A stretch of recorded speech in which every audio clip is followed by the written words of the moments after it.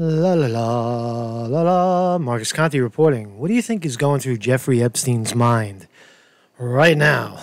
What is that guy thinking right now? That's fucking. Well, you can only imagine. You can only wonder what's going through his mind right now. Is he going to try to kill himself? Is somebody going to try to kill him? All of the above. He's not going home. So there's Jeffrey Epstein right now. And just for the record, it's 95 degrees in New York City right now. It's on its way to 95 degrees. It's still earlier in the day, but it's en route to 95 degrees. Now, some places I know, like down south in Texas, it's 95 degrees. It's not a big deal. But when 95 degrees hits the metropolis of New York City, it creates all kinds of shit, right? I just tried to take the train somewhere. The trains are down. A signal broke because it's lazy people, right? It goes back to that initial, it's not my job. No, man, it's not my job. I'm going home. It's too hot. I'm going home. Something like that. Right? So shit starts to break down in the city when it's hot. So what about the jail? Is Epstein's cell air conditioned? So is Jeffrey Epstein a suicide, possible suicide? Is he on suicide watch? Of course he's on suicide watch, but will he take his own life? Right? Well, look in the final analysis. I had said that if they hold him without bail, then it's pretty much checkmate for Jeffrey Epstein, because the trial itself can go on for years, right? And as I said before, I don't think that a billionaire, a guy like Jeffrey Epstein, is going to be willing to roll those dice and lose with all the evidence stacked up against him. The evidence just keeps coming. We're awaiting 2,000 new documents, apparently from 2015, from the lawyers of some of the victims. So heavy concentration of guilt on his back. Now, is he gonna roll those dice and try to win on a technicality which says that he's not prosecutable because of some deal that he cut in 2008 with then Alex Acosta, who is now distancing himself from the case? Do you go into a trial with that's your best hope, is that you beat it on a technicality so that the evidence isn't reviewed? It ain't going to happen, right? Because he's in the cell. They're now going to torture him. He's no longer a flight risk, but he is a risk to get whacked. Or whack himself. Right? Now, that could come as a result of people say, oh, you can't get to him. Oh, no, he's in jail. That's exactly where you could get him, right? You think that the correctional facilities are fair and square and honest? No, that's where you can.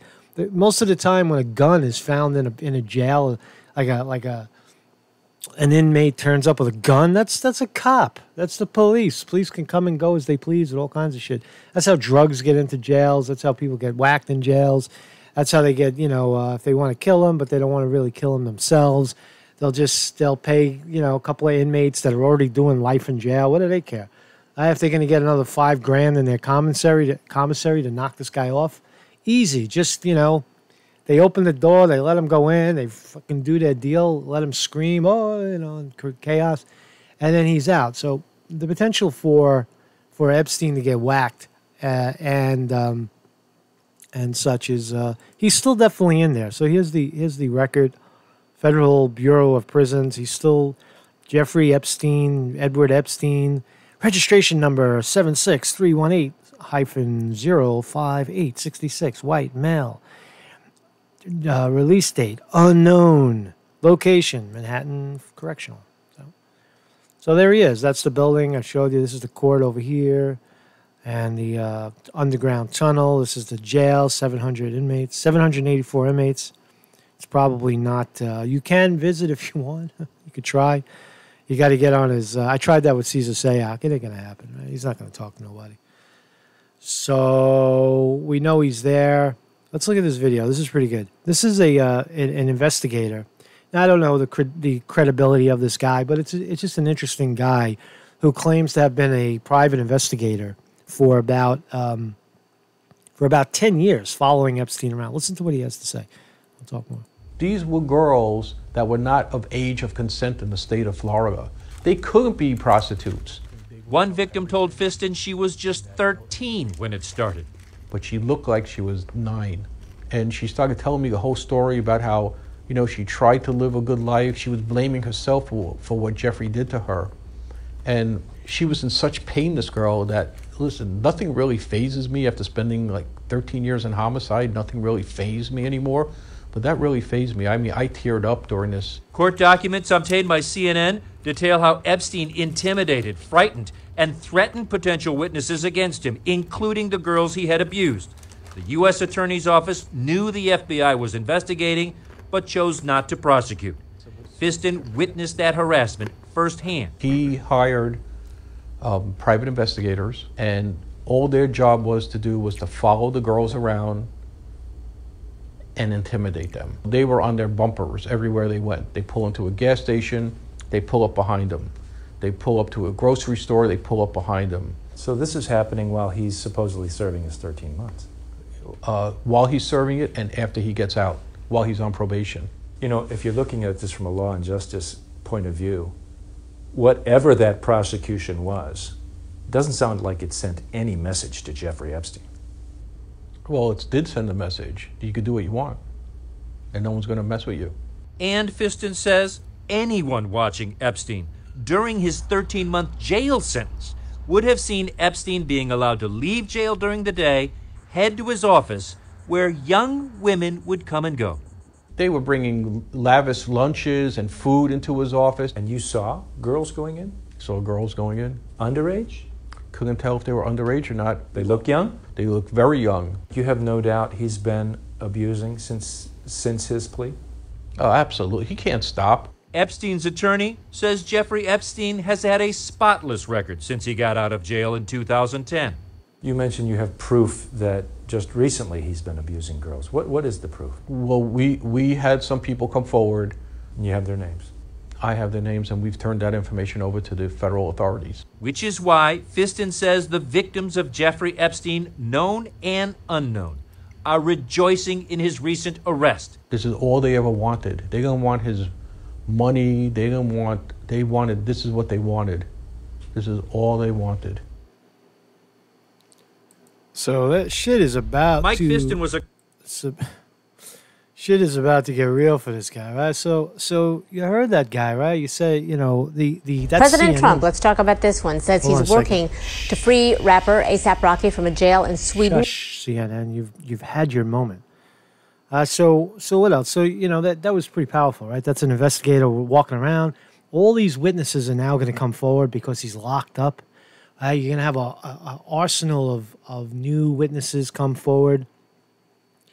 And this other thing, right? 2,000, likely within days, U.S. Court of Appeals for the Second Circuit will release almost 2,000 pages of documents that could reveal sexual abuse by numerous prominent politicians, American politicians, powerful business executives, foreign presidents, a well-known prime minister, and other world leaders, according to the three-judge panel ruling.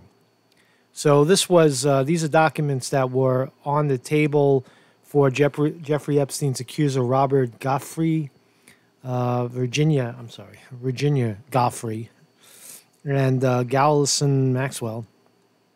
So we'll see what those documents say, right? If it's amazing that the documents are already on the table. They're already in the court system, and nobody acts on them. You got to wait for them to be unsealed, and so we'll wait on that. So as again, Epstein's sitting in there, right? You got, you know, new documents coming out that may reveal a bunch of, you know, very powerful foreign entities. Could he become another, you know, Clinton body bag, right? Bill Clinton, 26 times on the plane, has every incentive to whack Epstein in case he talks, trying to get himself a plea deal. Now, again, will Epstein take out his own life? I don't know. I mean, you know, the guy's used to living large, you know, being served caviar and served hors d'oeuvres in his bathrobe, standing in the middle of his $77 million mansion in New York, or he's on the island driving around in a golf cart with naked teenagers and sipping Prosecco and whatever else he's doing, right? Is he going to be able to handle sitting in that jail cell right now, right? Or is he going to kill himself? Or are the powerful people going to swoop in and whack him? Right? Now, again, 100% at this point, in my view, again, my opinion, my political prediction is that Epstein will never, he'll never go to trial. The whole thing is going to come down to what type of plea bargain he's going to make, and then what kind of evidence the government is going to release to the public. Are they going to ever tell us exactly what happened? Are we ever going to find out exactly what happened? I don't know. I mean, you would hope so in a free economy, in a free, in a just and correct, place. But that's not where we are, right? The courts are rigged. The courts are, he's down there. He's locked up. Why Epstein? Why now? What's the political ramification? What is who's kicking the football? Who's in charge? Who's kicking? That's what we want to find out. So Marcus Conte reporting on this heat wave in New York City. It's hot, man. I got an air conditioner on, and it's just barely squeaking by, man. It's like tough. So wherever you are in the U.S., stay cool. It's not worth going out there. And in Central Park, they call the horses in at 92 degrees. So it's 95. It's time to get out of the heat. Stay cool. Drink a lot of fluids and fuck Epstein, right? Who cares, right? That's the problem, right? See, when you're a scumbag, you see the karma of being at one point everybody's protecting you and all the money that you took from people and the blackmail and all that stuff, right? And then in the final analysis, when you live your life like that, in the final analysis, nobody gives a flying rat's fucking ass about you. And you're sitting in a jail contemplating killing yourself. Right? And that's who Jeffrey Epstein became. Right? So, if that's what you aspire to be, a billionaire, a cutthroat, what's the message? Cutthroat, step over people to amass millions, control people. If that's who you are, and that's the type of people you admire, well, then Jeffrey Epstein should be your hero. But instead, he's sitting there contemplating, sitting in probably a hot cell right now, a hot, 9x7 little cement room, with fucking crazy people screaming all around you, cops sliding a ham sandwich under the table, under the bars. Here's dinner, Jeffrey, enjoy. Everything, 23 hours a day in a cell. So I don't know. I mean, how's he going to kill himself? We're going to find out, man. We'll find out, man. So Marcus Conte reporting. Kindly become a Patreon of this channel. Really, really appreciate that. Peace out.